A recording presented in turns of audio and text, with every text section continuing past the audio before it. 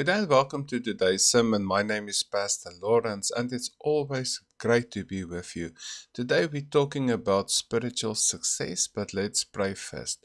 Father, thank you today, Lord, that we can talk about this very important topic, Lord, talking about spiritual success. And I pray, Lord, that you will help us to understand and in the end be successful spiritually. And I pray that in Jesus' name.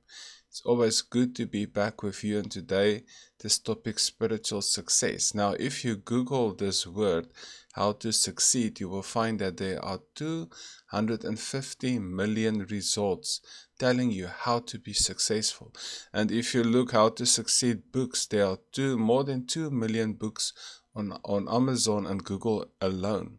And then you can find all these books on how to succeed in law school and how to succeed as a leader and how to succeed without really learning. This is quite an interesting book. And then how to succeed as a bookkeeper, how to succeed as an immigrant. That is something that I can use. Well, I'm not an immigrant, but kind of. And how to succeed with thinking. Wow, what an interesting topic if you can understand how to succeed with thinking. So all these things is books being written on how to succeed, and then how to succeed without thinking. Oh, there's another one. The first one is with thinking and then without thinking. Just imagine that. It sounds strange, but sometimes, I found that if you don't think and you just do, you sometimes look back and think, wow, I did this without really thinking this through and it worked. And then you have how to succeed in the game of life. Very interesting. I think that would be a nice book to read. The next one is how to succeed in writing a book. Now this one is important to me. I've written a book and it took me 2 years.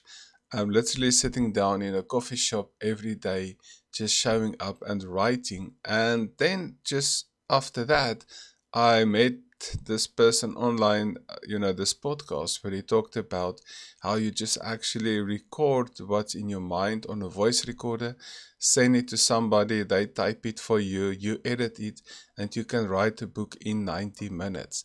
Now, I did that with my second book. My second book took me not 90 minutes, but maybe 2 or 3 days.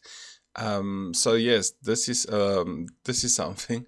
And then how to succeed no matter what life throws at you. Wow, what a great topic for a book this would be.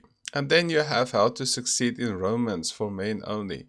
So for our men, yes, definitely there are these books. And then how to succeed being yourself. Just think how great it would be if you can just be 100% yourself, don't care what anybody thinks, and very interesting topics about how to succeed. And then how to succeed with women, revised and updated. Interesting. So yeah, I think you get the point. Today's topic is about success and how to succeed.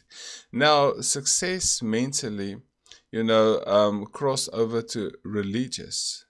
If you think about these books that you can find, and they are not all good, don't read them.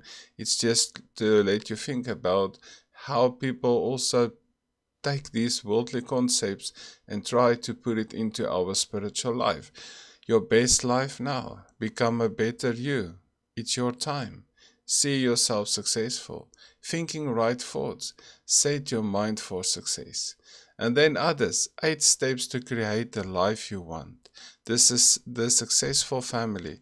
That sounds like a good book. That would be great. These 8 steps to create the life you want. Also interesting, but I don't believe in the 8 steps and the 9 steps for this and that. I just believe follow the Bible. That's what the Bible says. How to succeed at being yourself again and win the world without losing your soul. That's a nice book. Destined to Reign, The Secret to Effortless Success. Interesting. Simple Suggestions for a Sensational Life. So these are all books that you can actually buy when it comes to the Christian faith. And don't misunderstand me. I am not against success in life. I also believe that you need to be successful. I mean, just the fact that you watching this video or sitting in this church means that you've been more successful than a lot of people that I personally have seen in Africa. I've been to Africa many times, where there is no electricity, there is no Wi-Fi, there is no nothing. Those people live in little mud houses that they made by hand, but in their eyes, they are successful. I think sometimes they are even more successful than us. They're definitely more joyful. If you look at those African kids, how they play with just a tire and a stick, or I remember when I was young, how we made cars from wire, wire and coke tins and stuff like that. And it was happy days. It was successful days. I'm not against, being successful in life. I just want to put our focus today on getting into heaven means success. By the end of the day, that is success. I don't think it really matters or cares what else in life happens. I think it is, well, no, I know it's the most important thing, that we will be spiritually successful, and this is what this is all about. And I just want to start with a quick story that I just thought of as I talked about this. I remember when I was young, we had this old car, and one day we went to the beach.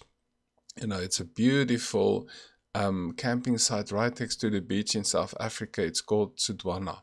Now, we went there with our old car, and I remember as we pulled in, I was amazed by the success of the rich and famous. There were these big 4x4 cars pulling up there, these trucks with boats, bigger than the house I lived in before. It's just the biggest boats, and all these rich people that send their teams ahead of them, and they pitch a whole town of tents just for this family to arrive the next day and go fishing with this massive boats and all these things. And then I saw the big hotels where all the people lived, and here we were with our old car with a little tent camping right next to all these rich and famous people. And I was laying in my tent and looking at these successful people around me and thinking, I would love to one day stay in the hotel over there or something like that. And not many years after that, my father got promoted, and my father got that big 4x4 vehicle that I was dreaming of. And maybe 10 years later, we went to the very same beach, and we actually didn't stay in a hotel. No, we took it to the next level. We rented actually like a beach house, and we were staying in this beach house. And as I laid in my room that night, I was just looking to the ceiling and think, but this is exactly like my house back in Pretoria, where we lived at that time.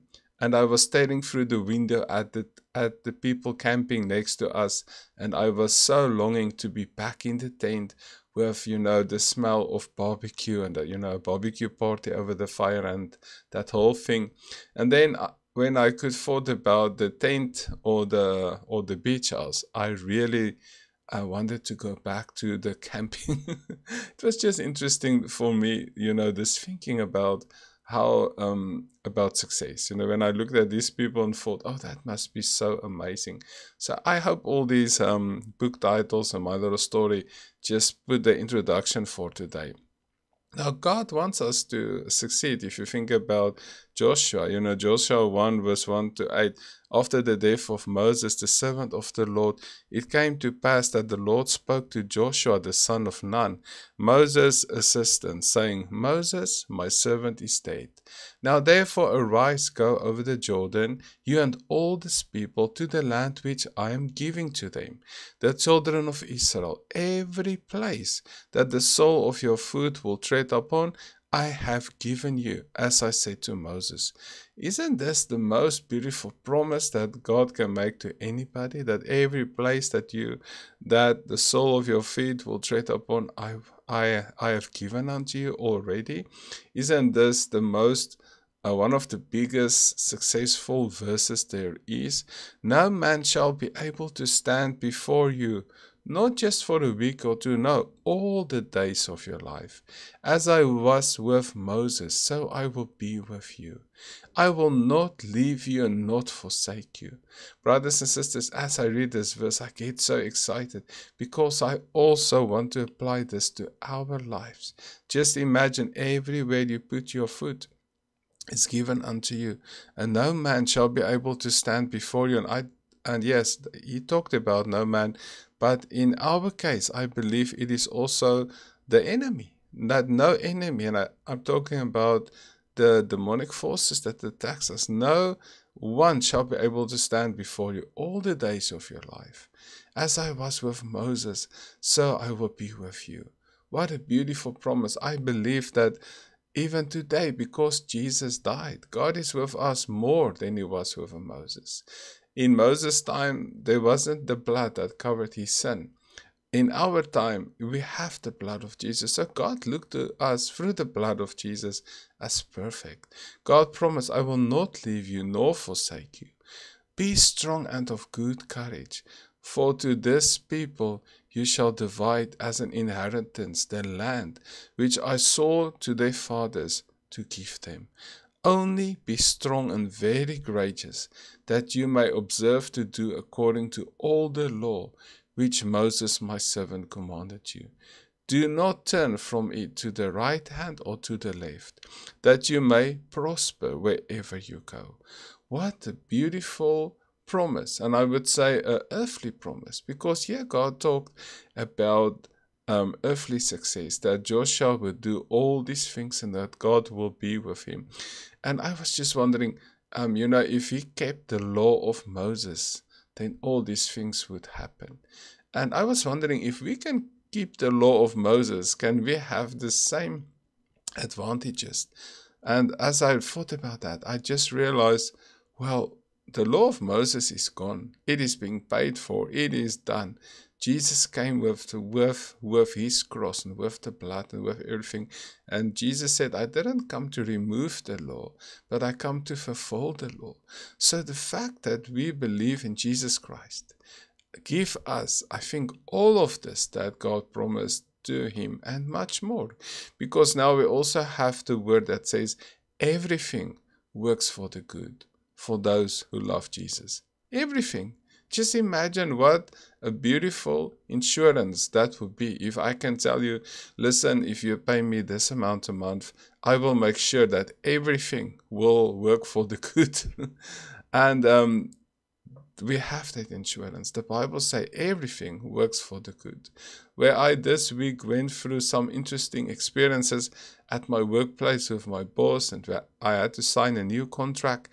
The contract wasn't favorable.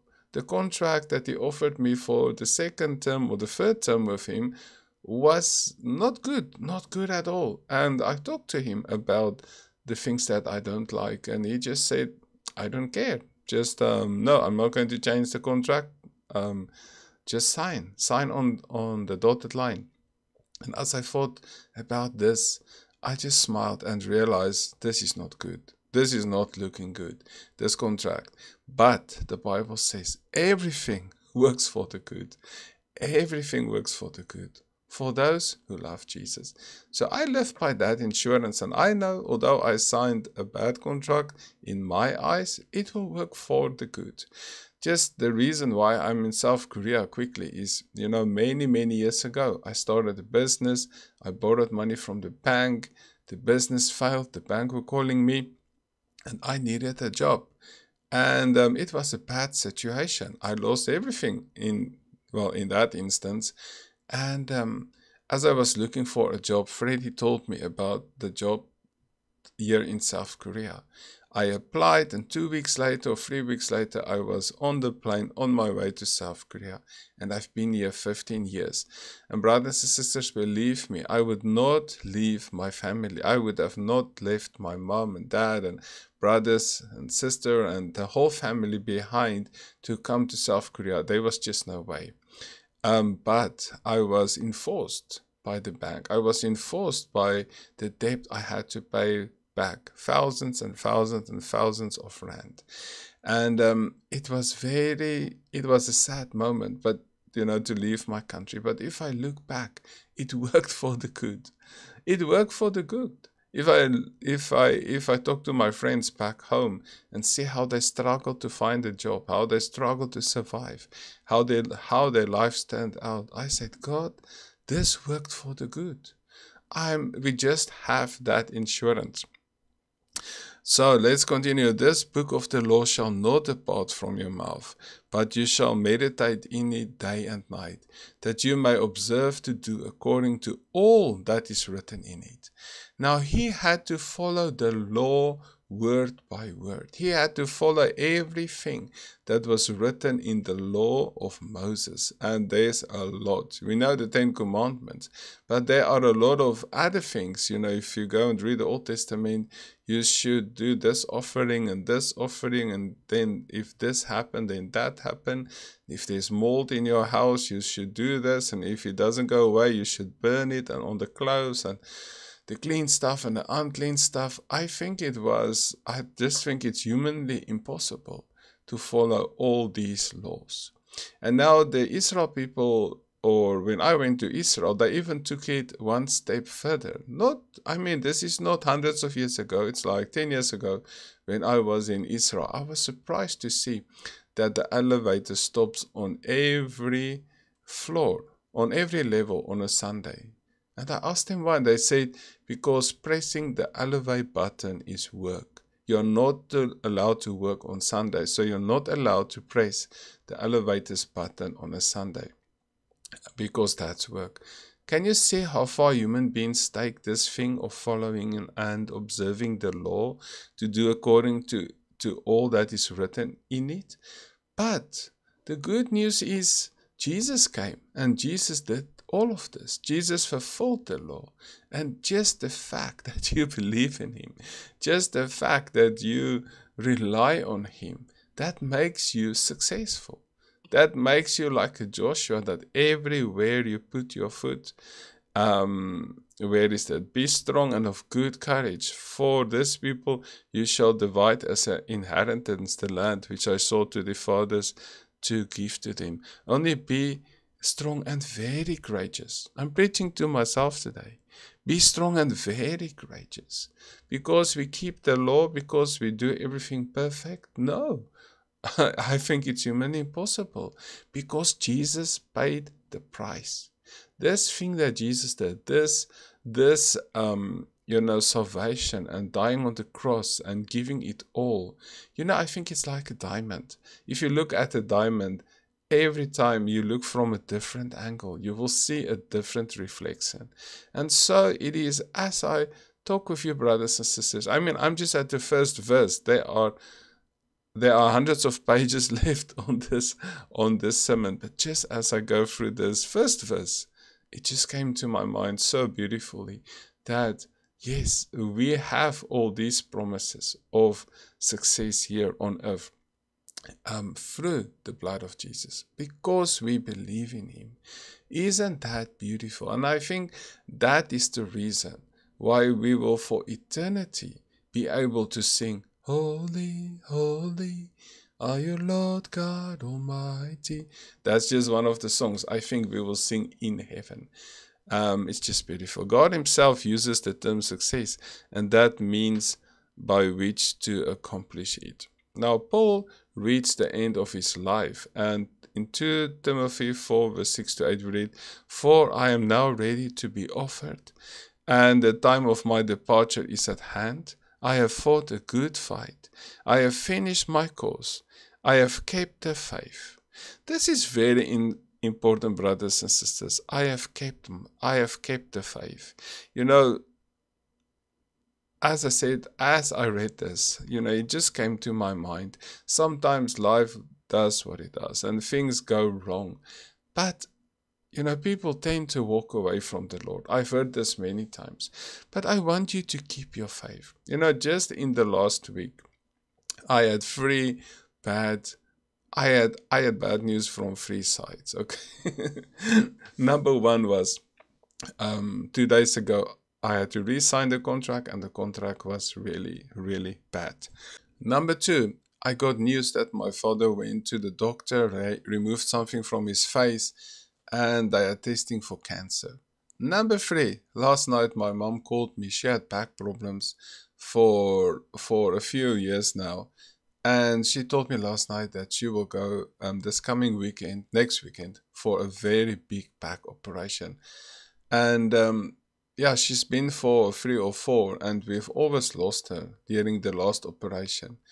So for me, in my little life, it is a lot of things coming from different angles that made me really sad and really depressed, or it has that ability. But you know what? I've learned here that Paul says, I have kept the faith. When these things come, I just draw closer to the Lord. I mean, where shall we go? As I told you last week in the previous video, when you lost everything, like a Job, where will you go? What will you do? And don't walk away from the Lord. When all these things come over us and happen to our lives, I want us to draw closer. Yes, we can ask why? But I don't think that's what we should do. I think we should trust the Lord, that everything works for the good. And that will make us spiritually successful no matter what. As I told you last week, I was laying on my sister's floor, sleeping there after losing everything, but I was successful in the Lord. No, not in physical terms. If I looked around me, I just saw destruction. But in my heart, I was successful. In my heart, I felt the love, the joy, and the peace and the hope of the Lord. And that is just beautiful, even in this time where I'm not sure what will happen to my father, where I'm not sure what will happen to my mom, and where I'm not sure about this contract. You know, Psalm 23 says, the Lord is my shepherd. And I love that about my shepherd. You know, the Lord leads us at where there is green pastures and still waters. And the Lord prepared a table in front of our enemies. Isn't that beautiful? That in this next few weeks, where an enemy came against my father with possible cancer, my mom with a big back operation, my boss with unreasonable contract, and in the midst of all these enemies, the Lord is preparing the table. I can just see him preparing the table. And you know, the thing that I love is toasted cheese. I love toasted cheese. And the beautiful thing is, I once had this dream of Psalm 23 where the Lord prepared the table.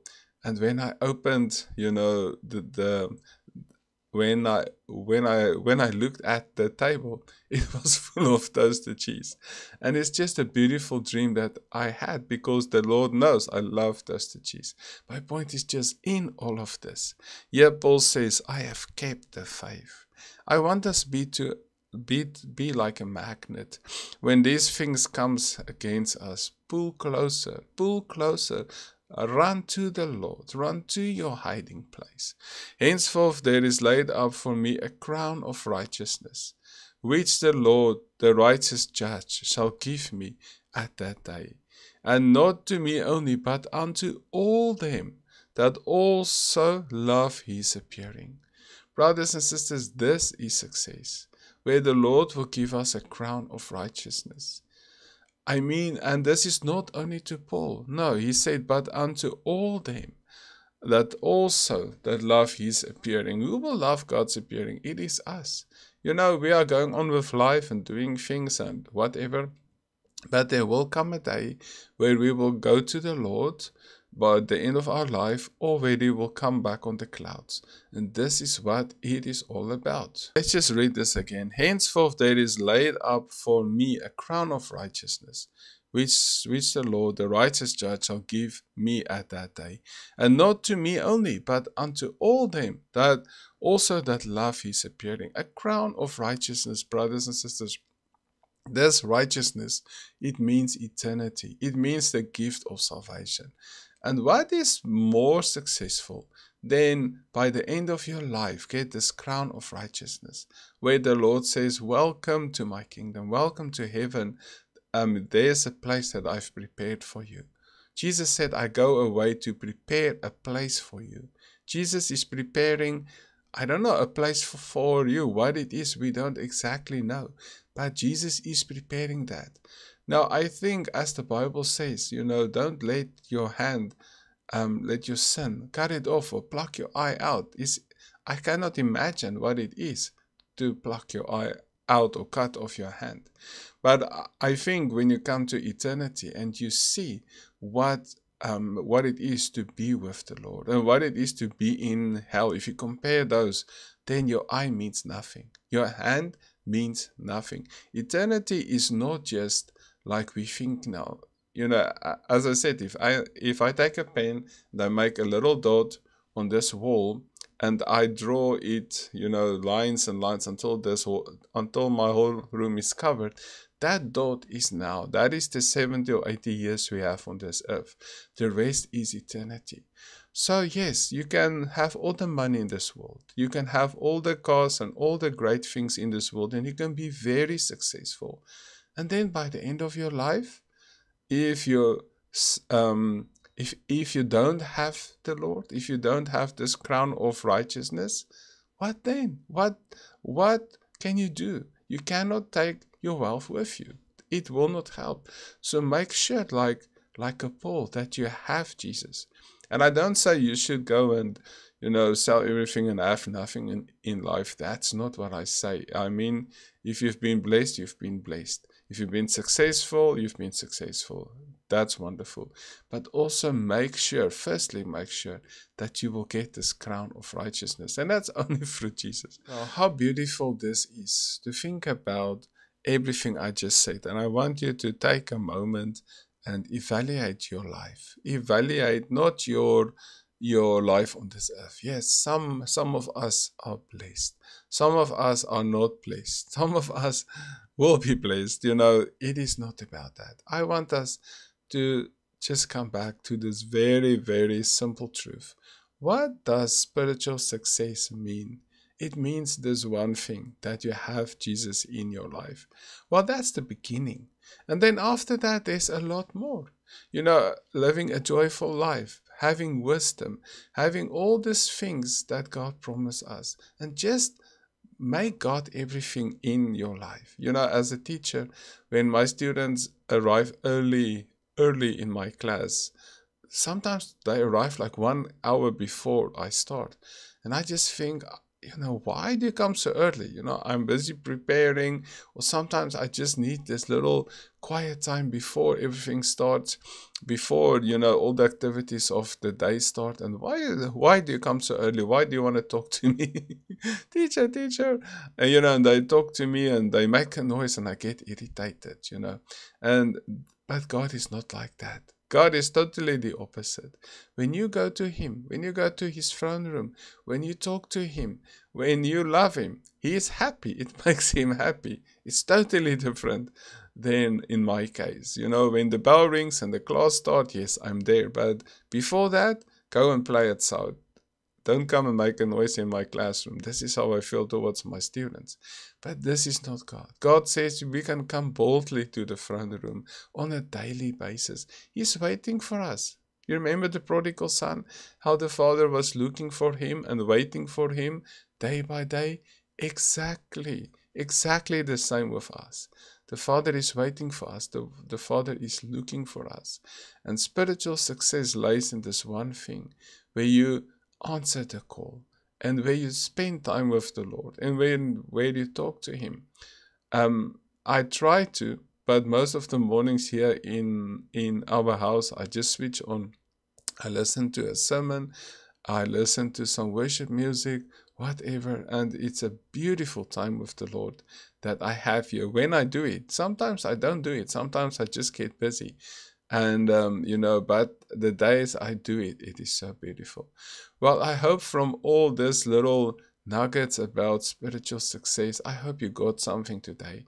And I hope you are encouraged to look at your life differently. Yes, you have the money in the bank, you have everything that you need. It is true. But look outside of that. Look look behind the money in the bank and look at yourself and look at your spiritual life and take a break. If you need to, take a break. In South Africa, we had this ad that says, take a break, take a Kit Kat. I want to say that take a break and take the Bible.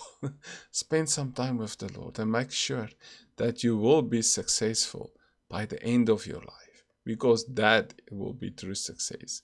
And on the other hand, if you're unsuccessful, that will be true unsuccessful. That will be devastating. But I know and I hope and I believe that through the Lord and through Jesus, through our faith in Him, we will be successful spiritually. Let's pray. Father, thank you today for this beautiful time that we could talk about being successful when it comes to our spiritual life. And Lord, I pray for every brother and sister watching this video today, Lord, that they will be blessed. Lord, and I pray that they will become successful in everything they do, but above and beyond, Lord, please help us to be successful in our spiritual life.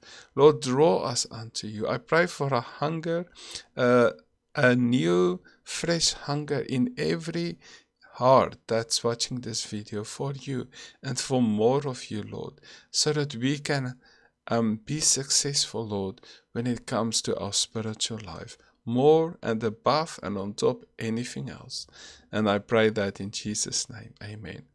Well, my name is Pastor Lawrence. I had lots of notes that I wanted to share today, but this is how it went. And I believe this is exactly what the Lord wanted to tell us today. And I hope you were blessed, and go and be successful in your spiritual life just by this. By following Jesus, loving Jesus, and trust in Him, believe what He did for you on the cross, and that will make you very, very successful. Thank you for watching.